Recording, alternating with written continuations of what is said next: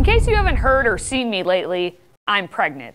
That means I'm bringing a sweet little life into this world, contrary to the wishes of Planned Parenthood. Now, being a librarian's child myself, I know the importance of the written word and the benefits of reading to your child. So I thought I would look for some good books to begin reading to my baby boy. Unfortunately, I found this. My First Book of Feminism for Boys by Julie Merberg. It was published in 2018, and according to Amazon's summary, the book's humorous, familiar scenarios are treated as teachable moments for very young boys, ages 0 to 3, who will ideally grow up without ever questioning women's equality. Wow, I can't wait to turn the pages. But he doesn't need to hear any of this. But of course, I'll read it for all of you, and you tell me just how this book should be ranked or how ranked it really is. Let's begin. Respecting your mom is the right thing to do because she is a person, the one who made you. Well, duh, you should respect her and every other person. But can we just talk about for a second these messed up graphics, because I don't know what's happening right here in this arm part.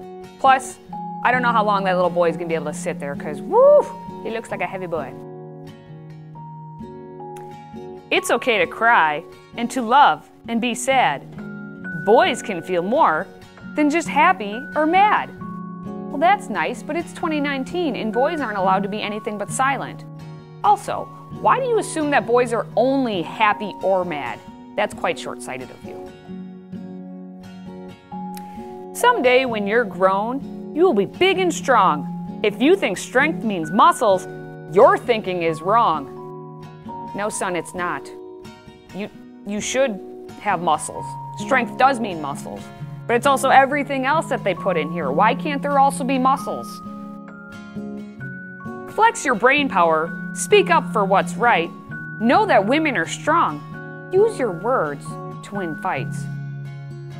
Women are strong, but apparently according to this, not with muscles, because muscles is wrong. And use your words to win fights. Does that include, hey, hey, ho, ho, feminism has got to go? Sure hope that counts. But more seriously, verbal abuse is also not acceptable. Using words to win fights may be more emotionally damaging. I'm just saying. Play dress up or wrestle, make art, play with toys. Games are not made for just girls or just boys. Play dress up or wrestle, kind of like the WWE. You can do both of them at once. Be friends with girls. Play with kids who are kind. You'll learn more from friends who are different, you'll find. I hope that also includes different in thought, because that's how you learn as well.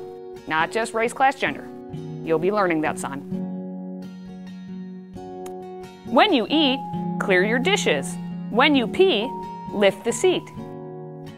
That's a dishwasher. I'm not teaching my son to pee into a dishwasher. Why would you say, when you pee, lift the seat if you have a dishwasher? Oh. Clean up after yourself. Think of others. Be neat. Is this how boys are standing now when they pee? All shriveled up and scared? I'm not going to teach my son to pee like that. Does your son pee like that? Let me know in the comments. I guess maybe I just don't know how boys are supposed to pee. As soon as you're able, you can do simple chores. Make your bed, take the trash out, fold laundry, sweep floors. This sounds like a list of things I have given to your father already to do. Now, if this book is actually for kids, ages 0 to 3, as they say, then that is a whole lot of child labor going on. There aren't girl jobs or boy jobs. Do what you can do. It's nobody's job to clean up after you. Well, actually, it is my job, and it's Dad's job to clean up after you if you're ages 0 to 3. Again, as this book is saying, if you're having a 1-year-old try and make the bed, good luck to you. If you learn to work hard, you can do something cool. Fight fires, bake cakes, fly a spaceship, teach school. Is this Star Wars? Find a job that you'll love heading off to each day. Know the women you work with must earn equal pay. Absolutely, equal pay for equal work. We already took care of that, son, don't worry. You're just fine.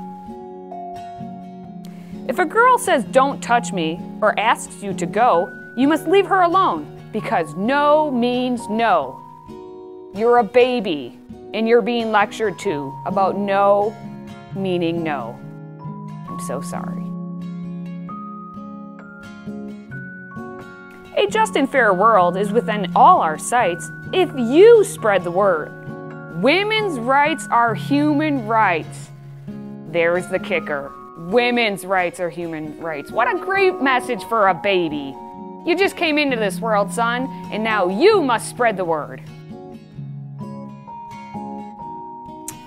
Be respectful, be kind, be fair, and here's why. Because women are holding up half the sky.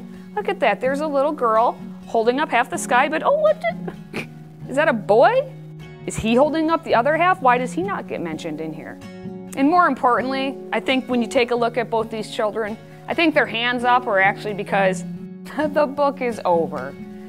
Now let me know your thoughts in the comments below. I really look forward to reading them. And until next time, stay healthy, America.